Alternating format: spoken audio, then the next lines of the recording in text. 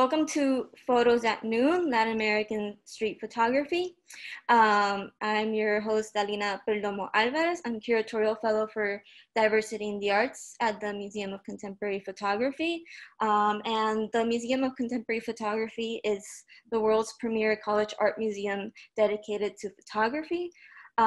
We started collecting around the 1980s, and now in the collection we have over 16,000 items. So this print viewing and this photography course per se is all from our collection. So it's selections that I've made from the collection.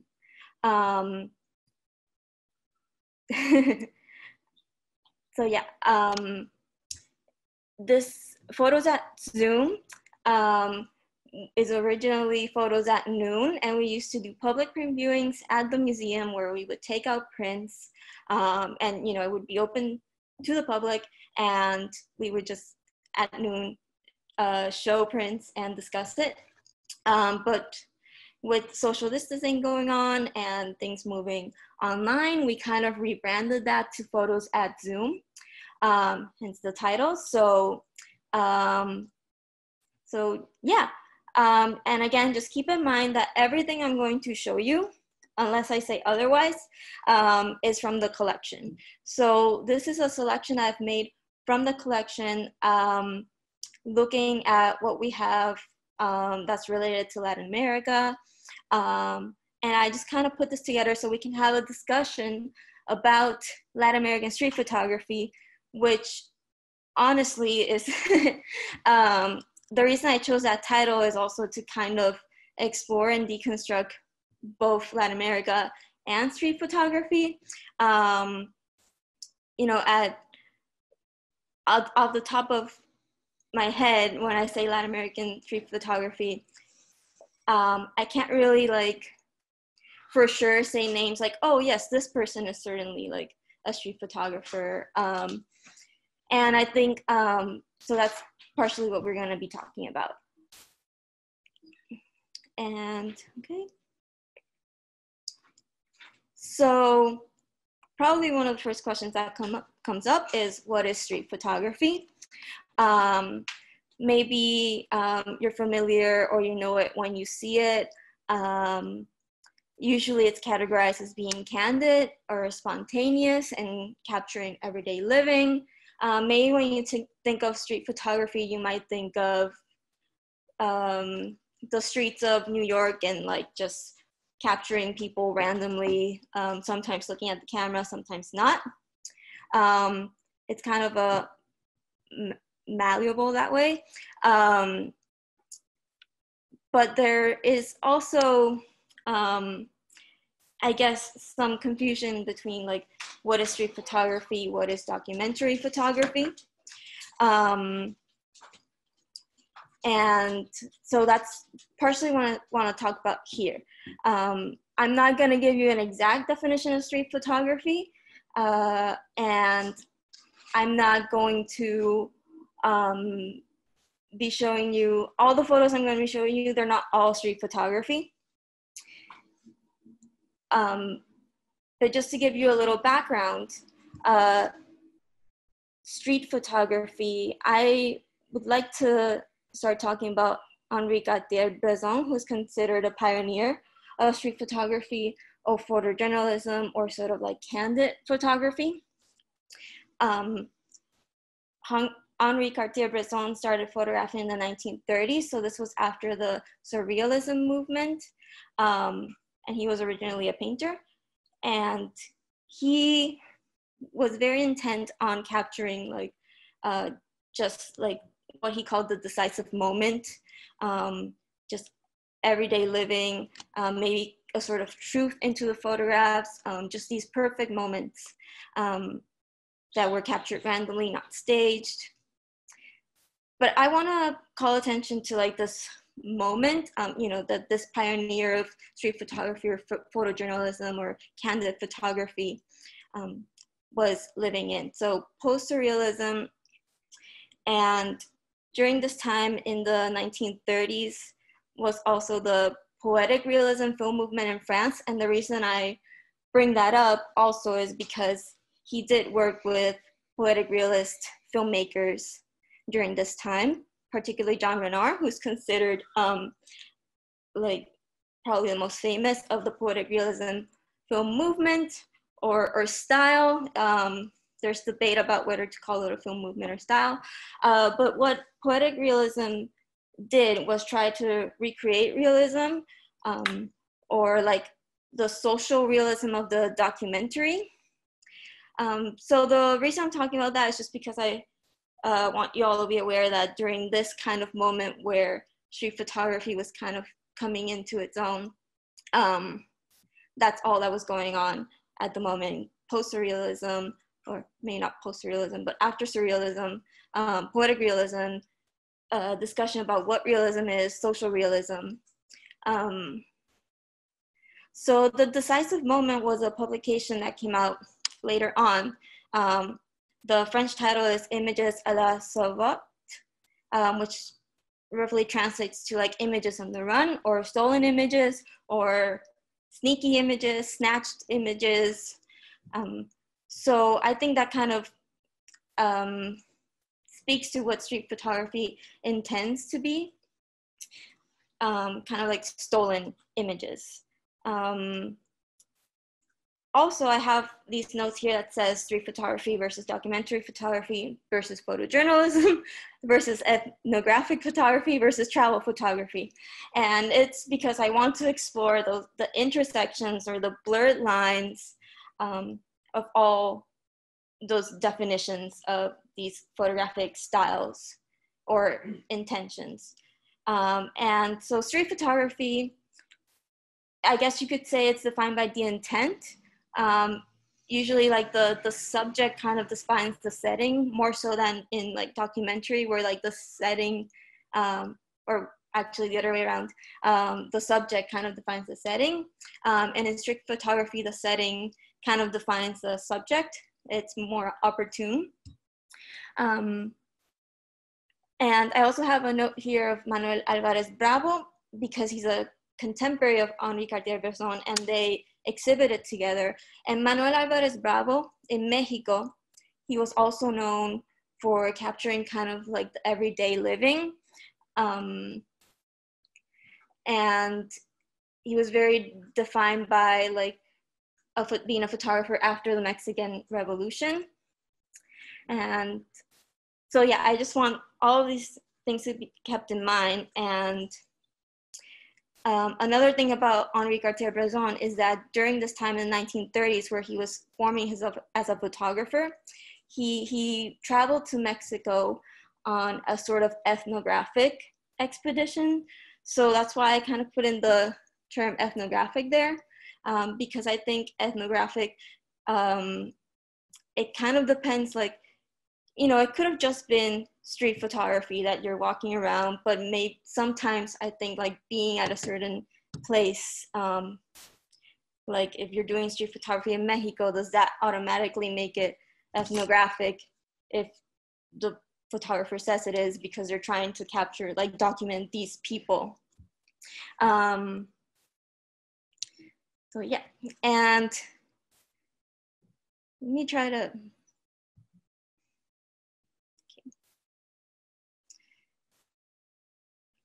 I wanted to read this quote from Roy de Carava, who is not Latin American nor a street photographer, but I thought it was very pertinent to what is being discussed and about these blurred lines. So it says that, quote, "The major definition has been that I'm a documentary photographer, and then I became a people photographer, and then I became a street photographer, and then I became a jazz photographer. And oh yes, I mustn't forget I am a Black photographer. And there's nothing wrong with any of those definitions.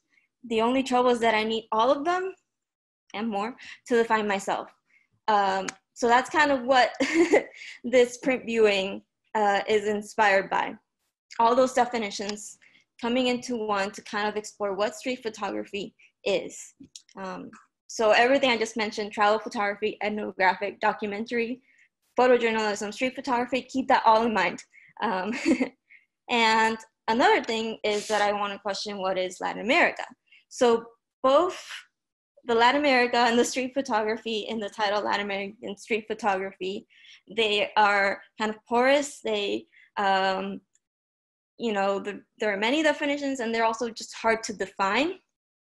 Latin America, as defined, if to give a definition, sorry to contradict, but one definition that's used is Benedict Anderson's A Community of Nations, because it's difficult to say it's like a geographic region because it can encompass the Caribbean, South America, Central America, and Mexico.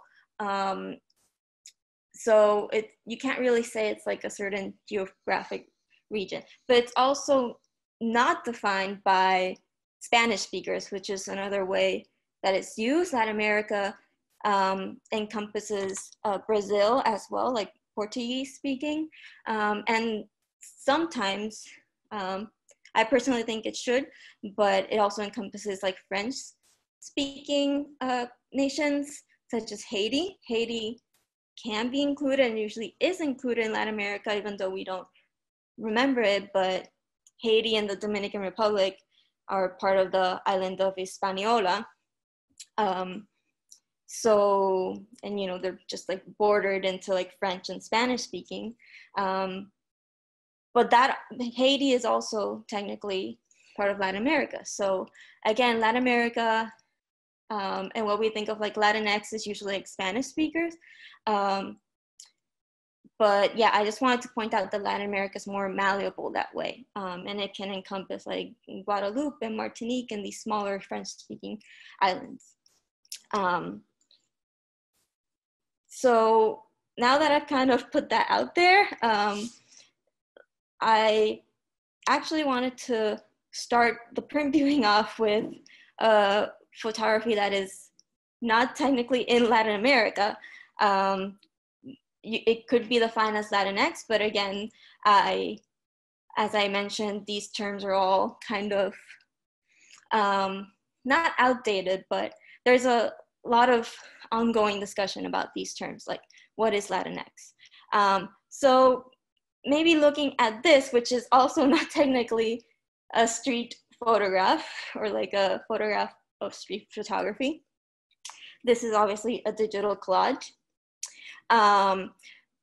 And it's by Rebel Betty, who is an artist, DJ, photographer, activist, or artivist, art teacher, many things. And she was born and raised in Chicago. She's Puerto Rican. And this photo, maybe if I didn't tell you, you might see the cultural signifiers of like Latino, Latinx. And you could say like, oh, maybe that's in Latin America. But this is actually a photograph taken in Humboldt Park of a family who has chickens, and this is a little girl holding that chicken. So the reason I put this in here is because, again, I want to talk about like the malleability of Latin American Latinx.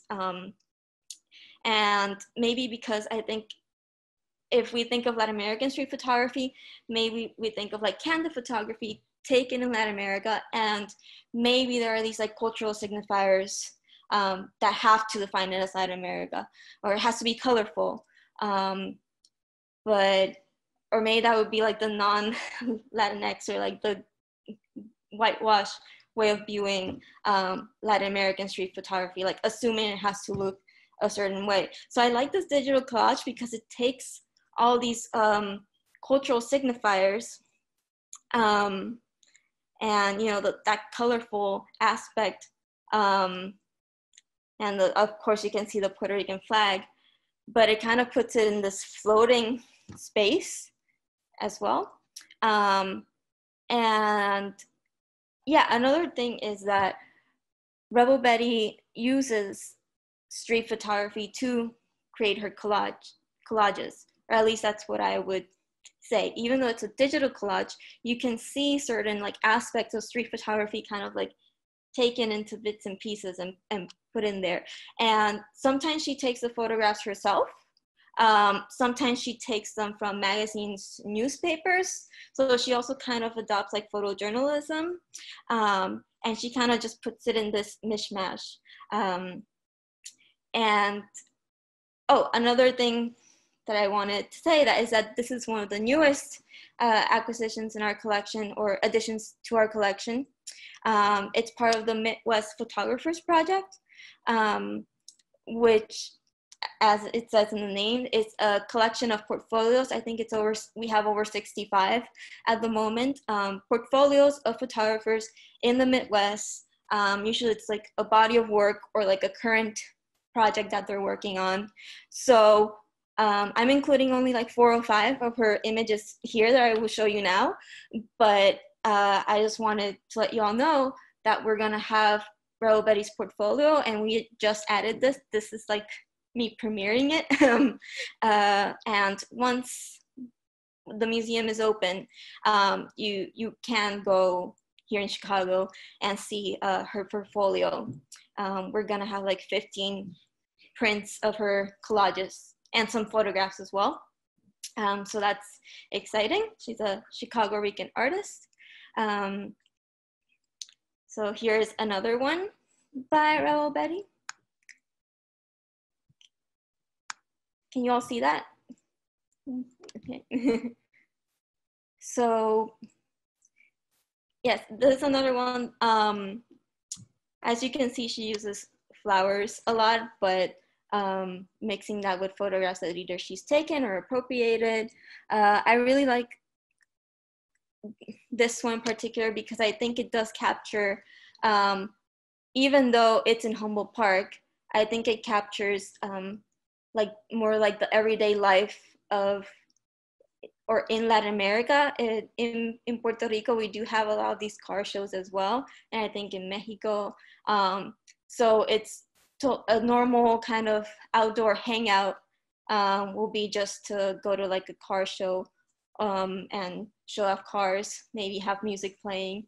So I think this, although it's a collage, I think it shows that sort of candid everyday life of Latin America.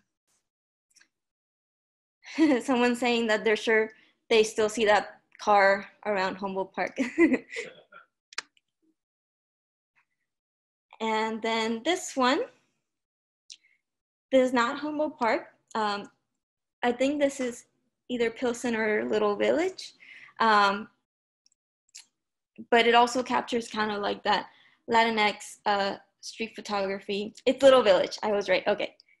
It's Little Village, which is also a very Mexican neighborhood of Chicago. And it captures that kind of like, what I would say like street life of Latin America, but that also translates to the US. So even though this is Chicago, this could easily, to me, be a scene from Mexico as well, as like the previous ones in Humboldt Park could easily be a scene from Puerto Rico, that kind of street life. So I think it's interesting how these like Latin American communities, once they move over here, the street kind of transforms with them. If you go to Humboldt Park and go to Paseo Boricua, maybe not right now, but usually, you know, you get the feeling like, oh, it looks kind of like Puerto Rico.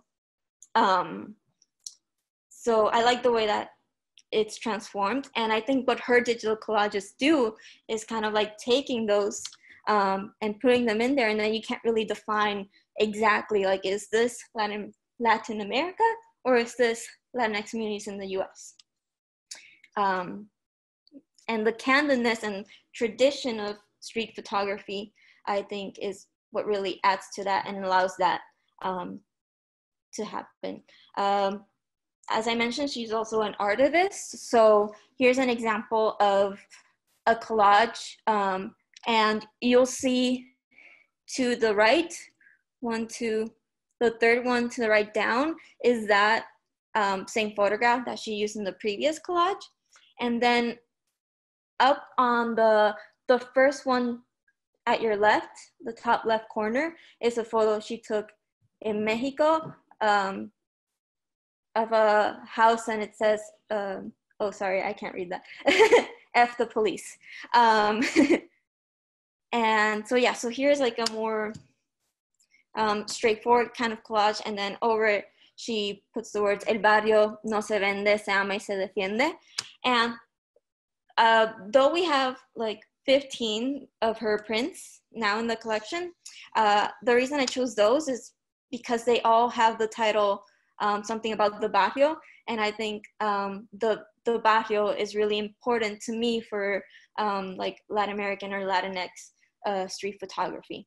I think also, as I was putting this together, I thought of the word street a lot, and like defend the streets and take to the streets. And I really associate that with like maybe Black and Latino communities. I don't know, to me it means something different, I guess, street, or like de la calle.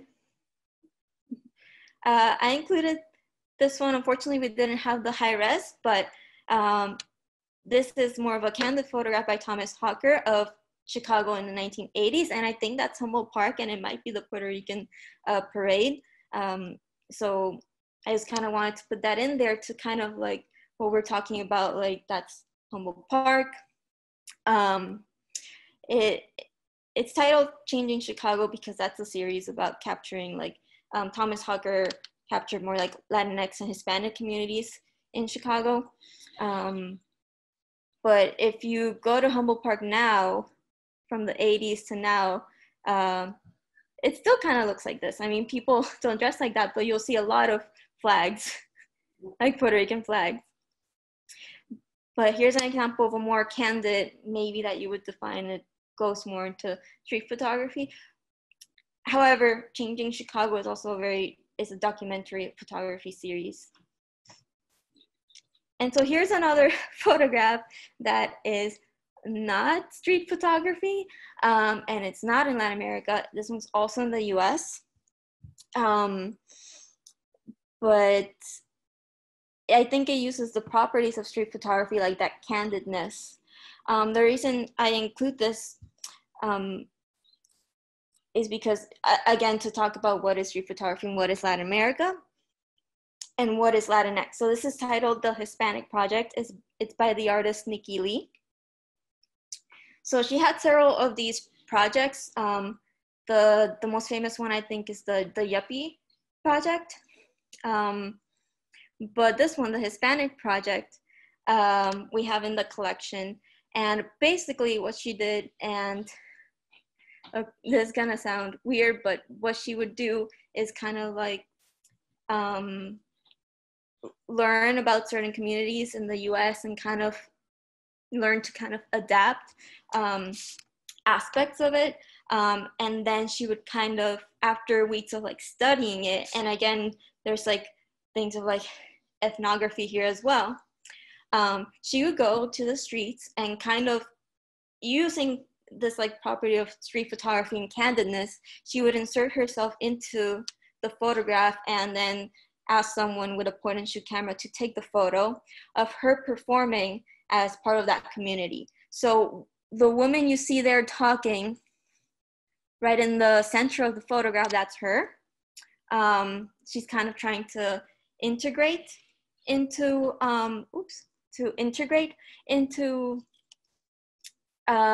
these communities. But of course, there are problems with that, and especially recently, there's been talks of like appropriation of that, because in this one, for example, she uses brown face to integrate into that Hispanic community. And you know, at first seeing this, when I first saw it, I didn't quite notice that. You know, she captures the mannerisms very well, honestly, of even I'm doing it right now. But yeah, she is in brown face, and she's kind of trying to, so that kind of disrupts, like this might appear like a candid photo, maybe in the tradition of street photography, but really it's completely staged, completely performance. Even the person in there doesn't look as they actually look like. She's also done blackface for the hip hop project. And I'm gonna include an article on her in further reading, because I just think it's an interesting discussion of how she uses that kind of more street photography look, and how she uses also the concept of streets and the people that are on the streets. But yeah, and also the fact that it's titled the Hispanic Project, and what I was talking about earlier, like the differences between like Latinx and Latin America. In the U.S., there's a tendency to call Latinx people Hispanic, and in the surveys, you can check like Hispanic/Latino. Usually, the difference between Hispanic and Latino is defined as like Hispanic also includes Spanish people, Spaniards who are not Latinx because they're not from Latin America. But Latino does include Brazilians because they're part of Latin America. So, but Hispanic does not include Brazilians. So that's usually like the difference of those terms, but Hispanic is honestly kind of outdated because it just refers to you as a Spanish speaker. It doesn't really say too much about like your race and ethnicity in a sense, but that's how people use it. So it's kind of an outdated term. And I think in Latin America, we would find it redundant to call someone Hispanic. Personally, I prefer to be called Latinx. I would find it weird if someone called me a Hispanic or something like that. So yeah, I just want you to think about that term. This was, of course, made in 1998. It was maybe more common to use Hispanic then. It's still common now. But also in certain cities, well, especially in New York, Hispanic people are called Spanish. So I think the Hispanic kind of led to the confusion of calling people Spanish, even if they're not Spaniards. So I just want you to be aware of those terms as moving forward in this presentation and in your life. I think everyone has different preferences of what they're called. Some people find the term Latinx to, and Latinx, of course, is the gender neutral for Latino, Latina. But some people find the term Latinx to be outdated as well because it kind of whitewashes or erases or produces this myth of mestizaje, of like racial mixture in Latin America, which I also want you to keep in mind. And just keep in mind that there could be certain like indigenous communities that are part of Latin America, but maybe there are some that are defined as their own nation within Latin America, and they might consider themselves indigenous in that sort of nationality first, and then Latino second, or they might not even consider themselves Latinx, even being within Latin America. So Latinx tends to erase that there are existing indigenous communities, especially in like Guatemala and certain regions of Mexico, Central America especially. It also tends to kind of make uniform the kind of like the race of Latinx, but Latinx can be different races. You might have heard the term Afro-Latinx. Some people feel that it erases like Blackness in Latin America to just use the term Latinx to encompass all that. So I just wanted to put that out there. Anyway, now I'm gonna get back to showing you photos. So this one, again, there's no street here. And I think part of the reason that I wanted to include this was because I was thinking like, what would street photography be in Puerto Rico?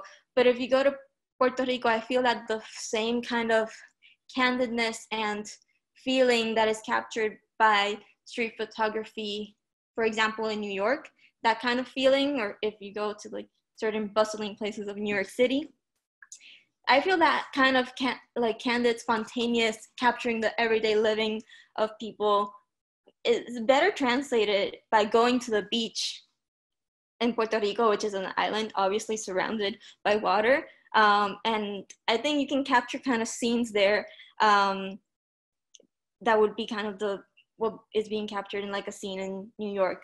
I just feel like if you go to like a city like San Juan, it's a bit too maybe touristy as well. And then other smaller towns in Puerto Rico maybe don't have that same effect of like the bustling street photography. But again, we're seeing what we define as street photography. Basically, that kind of candidness and spontaneity, I just feel it also depends on where you are. And this one is interesting because like it's from 1978, titled People and Statues on Beach. I'm not sure why those statues are there. Those look to be like, maybe Don Quixote would be my first thought. Those are Don Quixote statues. They could also be like the Jibaro figure in Puerto Rico.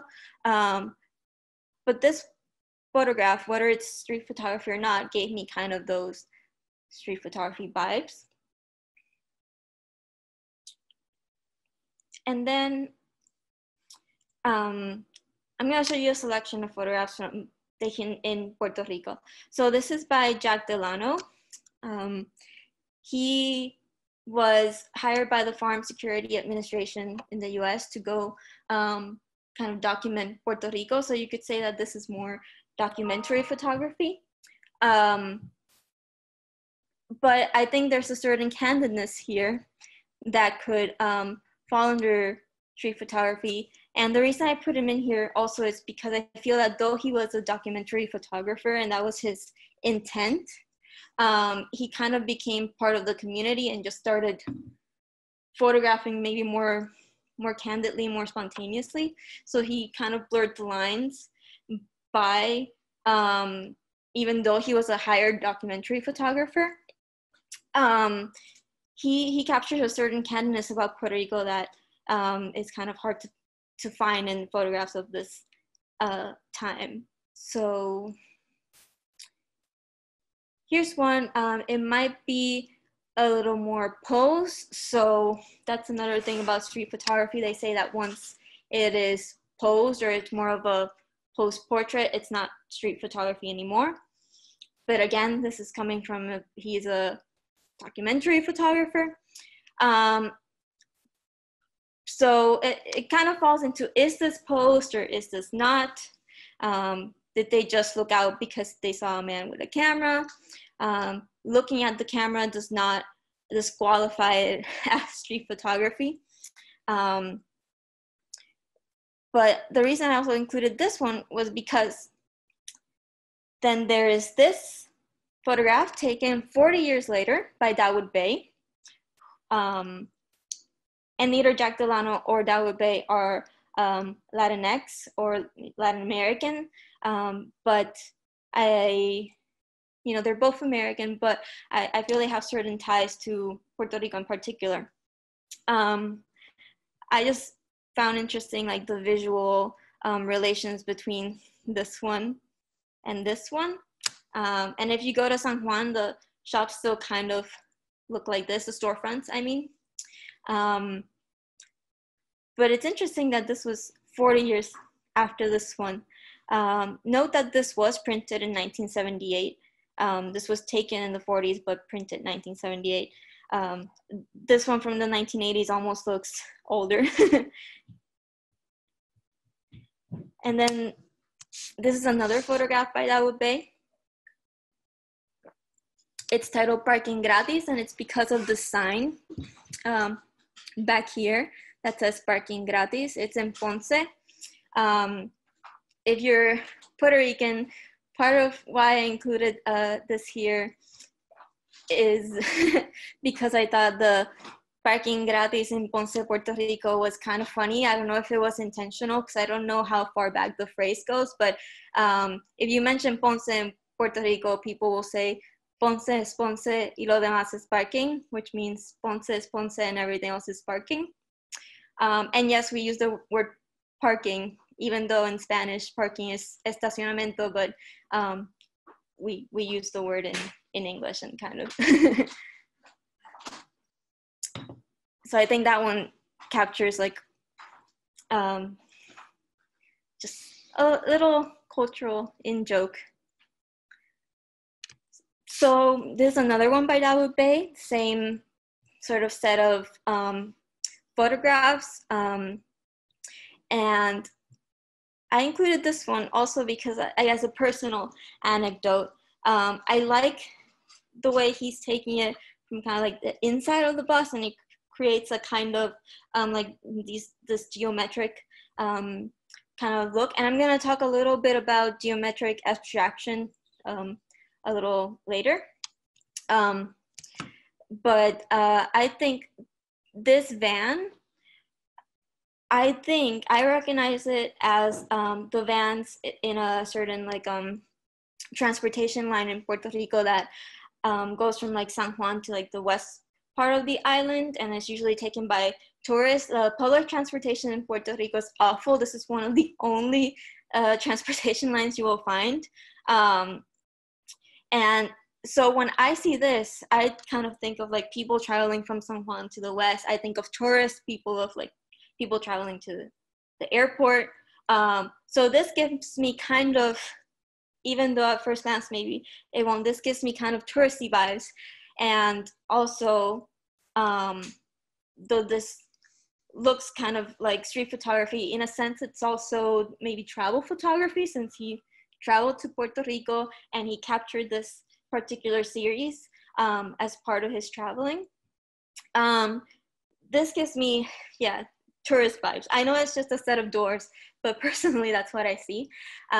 Again, just a personal anecdote, my dad drives those vans from San Juan to the west in Puerto Rico, so that's why I saw these doors, and I just kind of like recognized that. So it's just a little tidbit. Yeah. And then this is also by Dawoud Bey, but this is in Mexico. So this was a year later. And so I guess I kind of threw that in there because I wanted to also talk about when street photography is also travel photography. If the person doesn't like live there, and they go with this intention of also capturing their trip. This is also by Dawoud Bey in Mexico, a year after the Puerto Rico photos. And I included this one because it reminded me of photos by other photographers that I'm going to show you now. So this one by Manuel Carrillo, and who is a Mexican photographer, and this one is taken in Mexico. It has no date, but of course it's older than the Dawoud Bey ones. But just the kind of visual similarities with this one and this one, kind of like a crouched down person. It is candid. Maybe it doesn't have that sort of spontaneous feeling of like, I keep going back to like the New York photographs. Maybe I'm thinking of photographers like Bruce Gilden, or photographers that are more easily recognizable as street photographers. But I like the quiet spontaneity of this. And as I had mentioned earlier, I was going to talk a little bit about geometric abstraction. But I just wanted to mention that, you know, if we go back to like Henri Cartier-Bresson, and thinking of how he defined or helped define or influenced street photography, photojournalism, candid photography, and the later cinema verite in like the 1950s, which was even more about capturing realism. So I like to see that line here. If we go back to Henri Cartier-Bresson and we think like he was coming of age as a photographer after surrealism, and you know, I just thought it was interesting to point out this geometric abstraction and maybe kind of these remnants of surrealism that kind of make their way into street photography. It is also by Manuel Carrillo, and I wanted to point out the use of the shadows and the framing here. Again, going back to kind of geometric abstraction and the remnants of surrealism. There's another one, you'll see like the shadows, and again, you know, a lady in the streets. And this one, I threw this in there because as I was thinking of Latin America and the streets of Latin America, I was just thinking, what is different from like more like candid photography or street photography in the US. And I noticed in several photographs, you could see dogs. And as I was thinking of like, if I were walking through Puerto Rico or something, what would I see? And you would definitely see a lot of stray dogs. And that was kind of a culture shock for me, moving to the US and not seeing stray dogs everywhere or stray cats. I think in Latin America, if you go, you will notice there's a lot more stray dogs. So I feel that to that spontaneity of capturing everyday life in photographs, you might see just like loose dogs around. Here's your example, Manuel Álvarez Bravo. It's called El Perro Viente. And so it might give you some feeling of the previous photographs that I showed by Dawoud Bey and Delano, kind of like that storefront, kind of candid. But then there's just a random dog with no collar, which to me captures how the spirit of if you went into like a Latin American city and started taking photographs spontaneously. I feel that you would capture dogs in there as well. And Manuel Álvarez Bravo, as I had mentioned earlier, he and Henri Cartier-Bresson exhibited together, but Manuel Álvarez Bravo started working actually a little earlier than Henri Cartier-Bresson, and he is also known for kind of capturing that everyday life, and I would say that he's also a pioneer of street photography, and he was probably the first one who popped up when I thought, what is Latin American street photography? Because I feel he captures that spontaneity, candidness, everyday life. And this one is by Graciela Iturbide. It has no date, but as it says in the back here, Partido Obrero Socialista. And the reason I included this is because I was thinking, what is it like to capture the spontaneity and everyday living of countries that are constantly under this kind of like revolutionary or post-revolution or expecting a revolution, in need of a revolution, like it is if you live almost anywhere in Latin America, that several, I would say basically all of Latin America is under US imperialism and constantly under that, like overthrowing certain dictatorships, often sponsored by the US. Puerto Rico is a good example of US imperialism. And if you're familiar with like last year and this kind of almost revolutionary sentiment of protests that went on in the summer protests, it's almost been exactly a year. But I feel that kind of defines everyday living in Latin America, whether it's overthrowing dictatorships or US imperialism. So as I was thinking, like, what is everyday living and spontaneity in Latin America, I feel that, you might capture it as photojournalism or documentary photography. But I feel like if you're doing street photography, you will capture that either like in the background, as here, like this kind of like graffiti. You will capture that sentiment. And this translates to several countries, nations in Latin America. This one is Marcha Política, political rally. This one's from 1984, also by Graciela Iturbide, in Juquitán, Mexico. And this one, as you can see, kind of a candid of just two people walking down the street, but behind you see what I'm saying of like that, either that remnant or that constant presence. It says la libertad, like the freedom. And then this one doesn't have to do with like revolution and like that sentiment necessarily. It's more going back to like kind of like that maybe geometric abstraction or like certain angles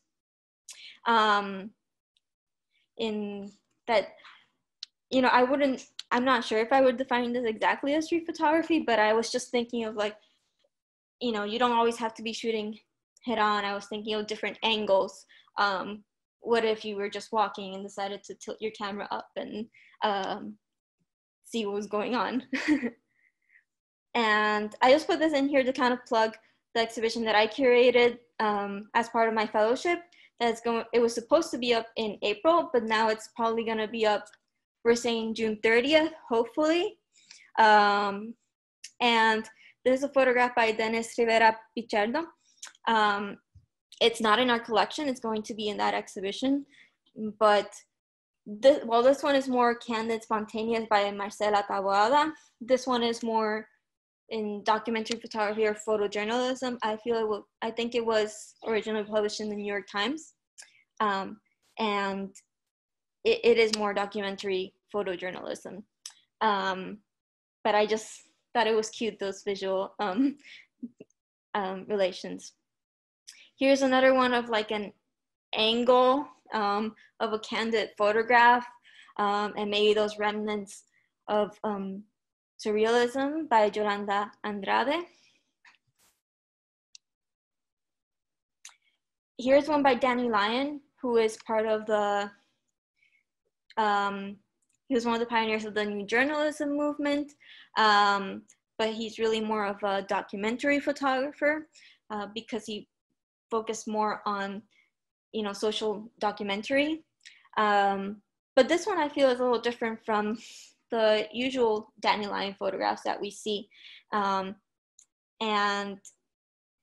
yeah, it's more candid, I feel, than other of his photographs, which you could say are just documentary photographs. But yeah, this is in Mexico, which is why it's included here.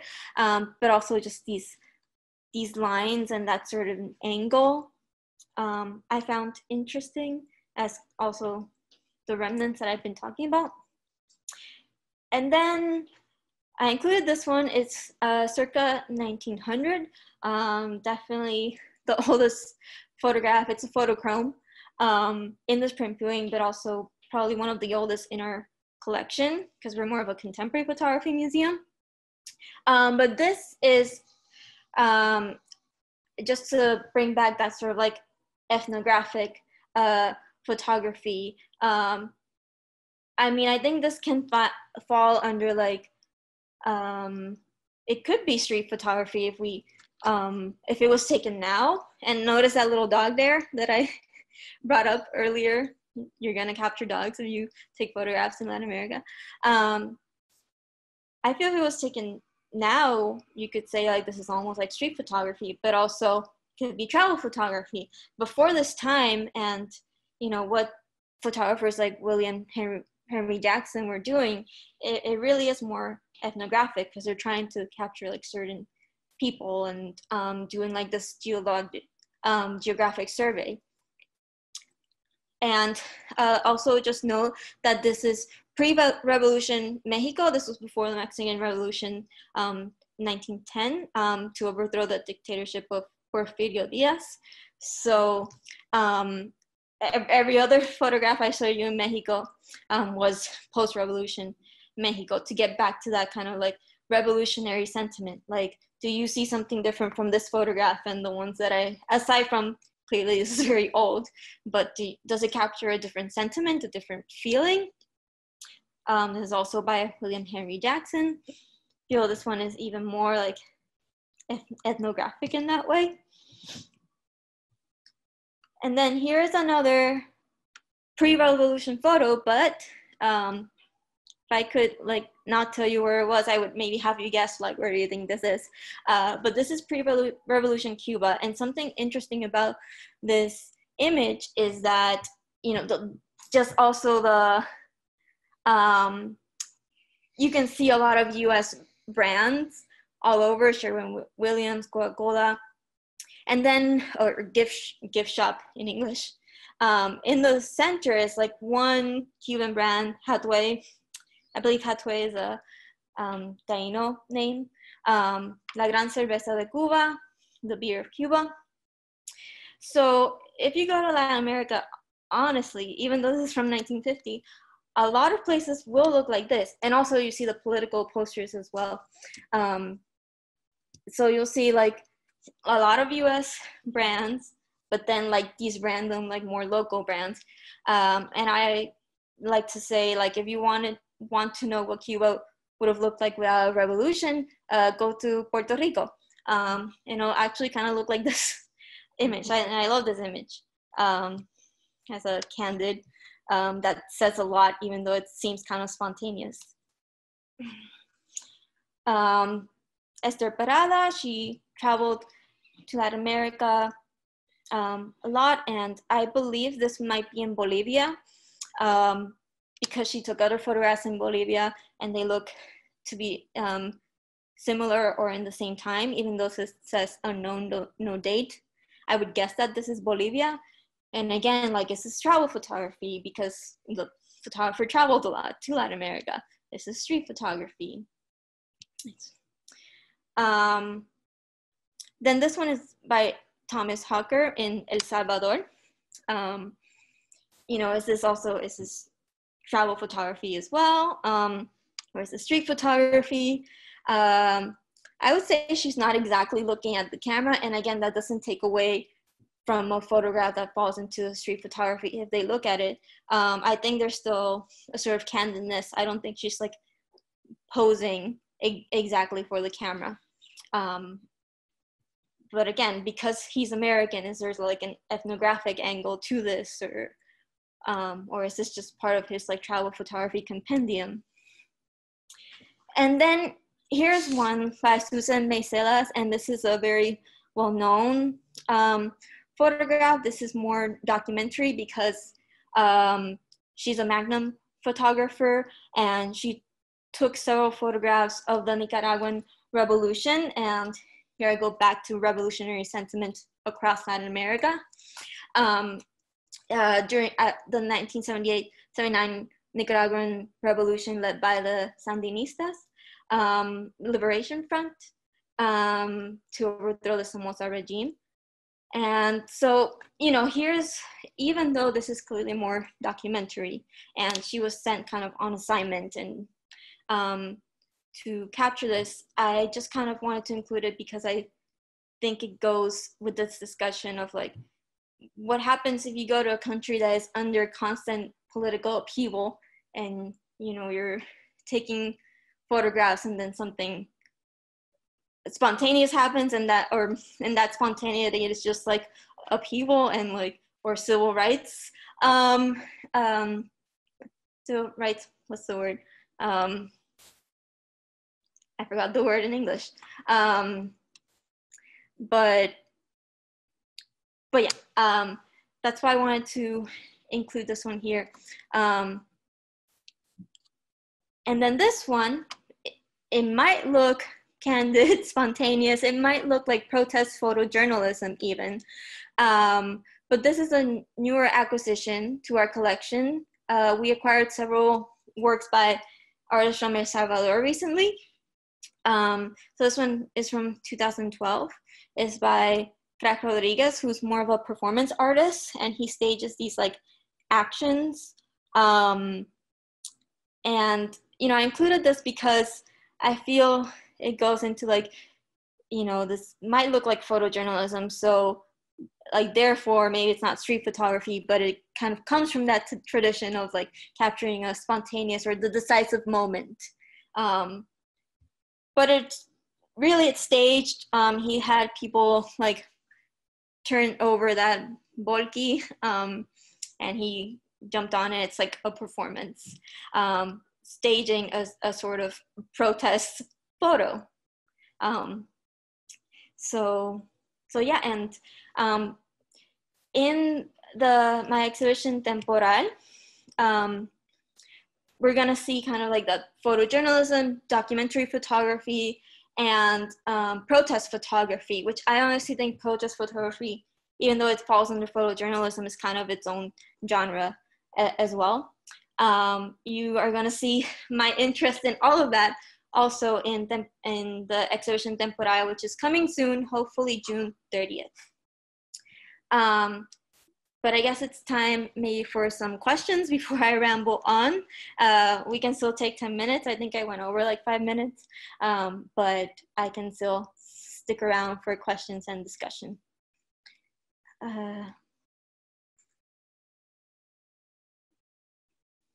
Okay, am I seeing this correctly?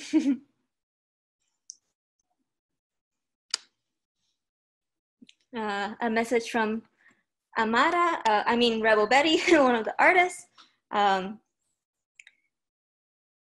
I was talking earlier about the definition of Latinx, Amara points out that she identifies as a Black Indigenous Boricua, and Boricua is kind of an Afro-Indigenous term for Puerto Rican. It's kind of trying to go back to the roots, like before colonization, not of just of US, but of Spain as well. So Puerto Rico was originally called Borican or Borinquen by the Taínos. So some Puerto Ricans prefer to be called Boricua because it kind of points to that. So yeah, like I mentioned in the beginning, some people who fall into like Latinx, Latin America, or who are from Latin America, prefer to use other terms. And wait.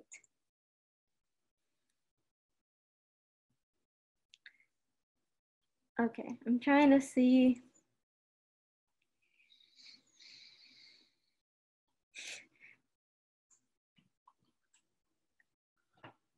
Okay, I'm trying to catch up with the chat. I don't have a lot of experience with the Q&A. So even though I lectured you all to use that, I'm not sure how to use it.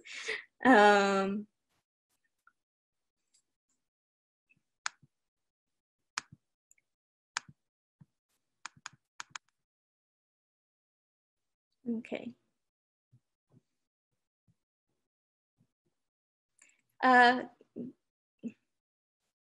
Kristen, I don't see the part where I can mark the answers as the questions as answered, but I'm hitting the Q&A.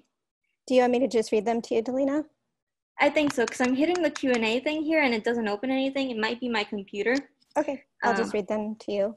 The first one is from William Camargo, and he says, in talking about Latin American photography, can we expect more elevation of Latinx photographers that were either born or raised in the US?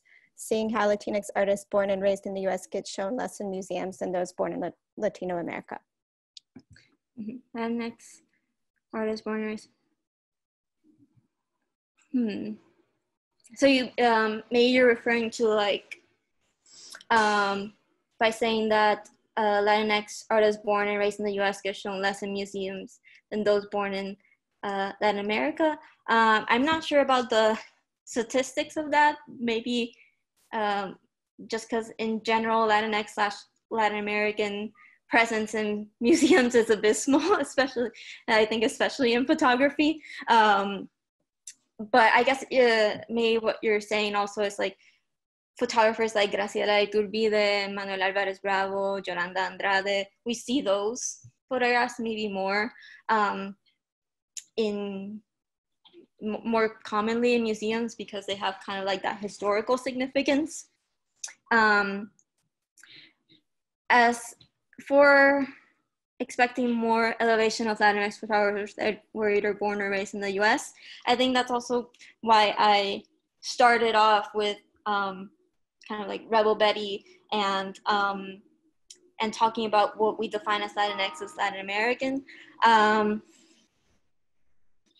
not sure about whether they get shown less statistically, but I think as far as elevation of Latinx photographers born in the US, I think first we need to really sort out all these categories surrounding Latinx and Latin American. And I think that's something for curators to also do, that when we are exhibiting work, we kind of keep in mind all these intricacies, like for example, in in Temporal, my exhibition, I was thinking of all these things, like, you know, Puerto Ricans in the diaspora and Puerto Ricans in the island, who I might want to, you know, exhibit. But I kind of decided that I was going to make my show more about photographs taken in the island, but I was not going to define like whether the photographer was like born in the island or residing in the island. In Temporal, you'll see a mix of mostly photographers that were born in, but I think all the photographers were born and raised on the island in the show Temporal, and but some of them currently reside in the US, and a couple have spent a lot of time living in the US. So even though they were born and raised in Puerto Rico, they spent a lot of time in the US. So, so as a curator, that's something I was thinking about. Like, do I, and I think some people who go see the show might say like, oh, there's not like a lot of diaspora here, and it's because it's specifically about the island. But going back to like curators need to think about these categories. I mean, yeah, we need more shows that explore these terms and these identifications beyond like this Latinx, and not to call anyone out or make fun, but we have to go beyond like this person explores their Latinx identity, or there is so much more to explore just like in our barrios, or, you know, just beyond like just personal identity. We really need kind of like maybe new terms, or like putting older terms kind of like on the back burner, and thinking about what that means in terms of like elevating Latinx photographers, whether in the US or Latin America. I just think it all falls back to, we really need to think about these terms. Like maybe some of these people that we define as Latinx define as Afro-Indigenous, you know, or Indigenous. Sorry, are you finished? I have a few more questions if you're ready. Gabriela Vega asks, why do you think it's important to categorize the photographs, such as street photography, travel, etc., when sometimes a project involves all types? I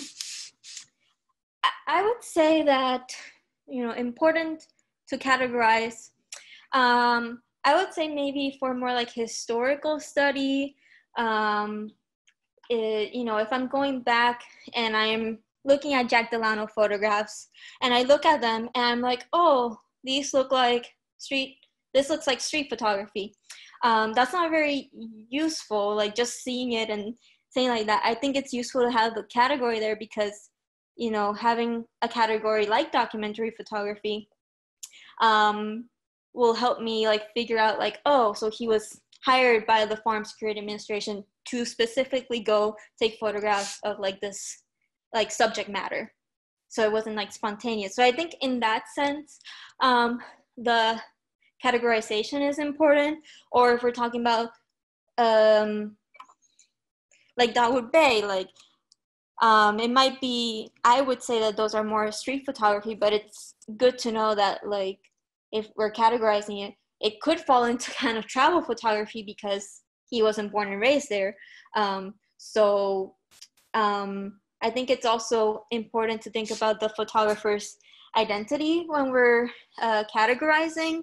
Like if someone like William Henry Jackson, American, goes out into the world and takes spontaneous photographs, is that street photography? You know, or is his intent to capture these certain people kind of, you know, does that make it ethnography? And then we kind of see like the ethics of that as well. Oh, and that's another thing that I want to talk about before, but like the ethics of photographs, like street photography, there's a lot of discussion of, wait, let me take the temporal thing here because it's kind of distracting me. But like the ethics of street photography, the laws of whether you can take a photograph of someone in a public setting or in a public setting, it varies by country or sometimes even by region. In the US, it varies by state. So I think it's important if we're like, oh, is this a street photograph that they were not going with the certain intent of like travel photography or documentary photography. It was just someone going with a camera and taking photos of people randomly. You know, I feel like in documentary photography, maybe there should be a little more discussion, like, oh, I'm gonna take a photograph of you and use you as this kind of example to document maybe a certain time, a certain movement, a certain moment.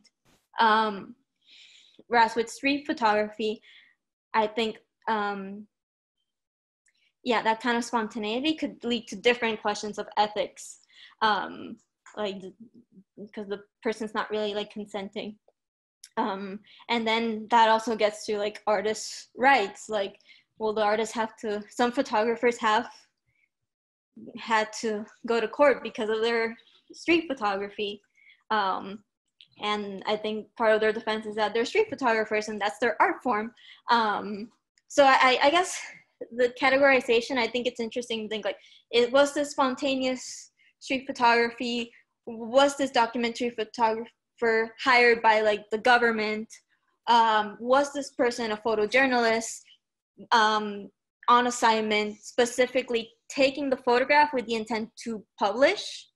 I think all those, or was this person traveling and they decided to take these photos, maybe personally, maybe for a personal thing, and then that personal set of travel photographs ended up in a museum? Or was this photographer wanting to show like how the Latin Americans live, and so he went and maybe with the intent of being a documentary photographer, but with that kind of like wanting to show a certain ethnicity and race, and that I would prefer to categorize as like ethnographic, because there are certain implications in that. So that's why I think those categories are important, more so for the study and historicizing of it. But I think it's interesting that they're all malleable and there are blurred lines here. Great. Someone anonymously asked, is street photography an emergent form of image making in contemporary Puerto Rico? Or as one commenter mentioned, what is the role of community photography in Puerto Rico now given the recent economic crisis and the aftermath of recurring natural disasters on the island? Yeah, thank you. That's a cool question. So is the person's asking if street photography is kind of an emerging form of photography in contemporary Puerto Rico. I would say not technically. What I would define, well, I mean, I think it depends on whether the photographers are taking it with the intent of it being published and maybe they're on assignment, or they happen to take it and then like that with the intent of like, oh, maybe this could be published. I think that's a little bit more photojournalism. I think some photographers in Puerto Rico have dedicated themselves to taking photos of like certain moments, like either the protests, or if we go back to Hurricane Maria, which wasn't that long ago, going back to Hurricane Maria. I think in Hurricane Maria, there was more of an emergence of like documentary photography because there was a certain subject matter that they wanted to document. And it was kind of both documentary photography and photojournalism if they were taking it on assignment. Whereas street photography, I don't know, because I think the protest photography that's taken, they go in with at least the intent that they know there's protests going on. I don't see, I guess, as much of like randomly going in and taking photos. I think you would see a lot more tourists in the photos if it was like regular street photography. I feel like photographers in Puerto Rico are being very intentional with who they take photographs of, and they want to show the Puerto Rican people. Yeah, in Temporal, the exhibition I curated, you're going to see, I chose deliberately a mix of things that I thought fell under the photojournalism umbrella, but even that maybe is pushing a little bit, because some of the people in the show, some of the photographers there, they were for New York Times or Time magazine, or they published in Time magazine or Associated Press. Some have published in more like Latinx outlets like La Mezcla. One of the photographers in my show was hired by FEMA, actually, to kind of document post Maria. So he was actually maybe not quite a photojournalist, but like a documentary photographer for FEMA. Yeah, I just kind of keep that in mind if you do go see the show or see the digital components I will put up for that show, that I was thinking of photojournalism, but you know, if you see things about Hurricane Maria, it might fall more into documentary. But yeah, to answer your question, is it an emerging form, street photography? I would say not quite, because of like the Puerto Rican photographer's certain intent to capture certain moments in recent Puerto Rican history. It's like they might look spontaneous and candid, but I feel like they're kind of deliberate in a different way. So yeah, hopefully that kind of answers your question.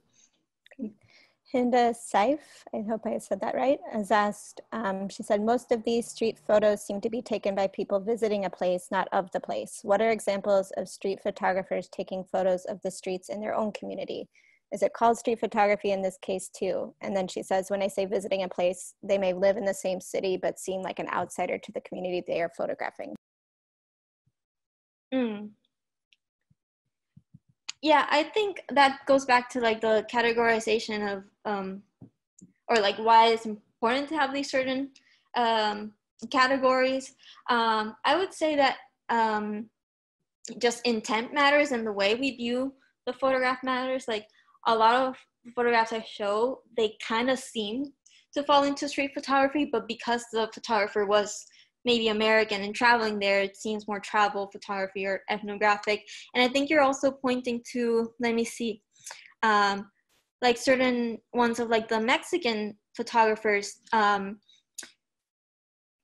maybe they're not like, even though they're photographing in Mexico, Mexico is a very big place. So there might be certain regions of Mexico that they're photographing that they're not of. And I think that is the case for a lot of them. I think it would depend on their intent. Like if the photographer said, I want to show this certain region of Mexico, I am Mexican, and I'm going to the certain region to capture the people kind of spontaneously. But I think once it has that sort of intent of like, I am going to capture a certain region, and these, it starts to bleed more into documentary photography, I would say. So yes, I think it does depend on the intent of the photographer and where they're coming from, like you said. And I think that's maybe one of the keys that I've been talking about, like, oh, this kind of seems like it's street photography, but there's something about it. I think often it might be like the photographer's coming from a different place. And I'm just kind of like going back on this presentation here, but let me, I skipped. Jack Delano is, I think, a good example of that. Like, he was born in the Ukraine, raised in the US, hired by the US to go take photographs of Puerto Rico, but he remained in Puerto Rico until he died, and he raised his family there. So he became kind of an honorary Puerto Rican. And if you Google Puerto Rican photography, what's gonna pop up is Jack Delano. And so I have this book by Jack Delano. You will probably see this book pop up if you look up Puerto Rican photography. And it's titled Puerto Rico Mío, which translates to My Puerto Rico. So it's interesting that though Jack Delano was hired to be sort of this documentary photographer by the US, eventually he just kind of became part of the community. And so does that start to lose like its documentary thing if he's just maybe starting to take photos spontaneously more of like his friends or his now extended family in Puerto Rico? Because I think his son was born and raised in Puerto Rico. I'm sure I know he considers himself Puerto Rican. But yeah, like, is it more documentary, or does it lose that once he became part of this community? Yeah, I think those are things to think about. But yes, I would say it kind of comes down to intent and maybe just the moment when it's happening.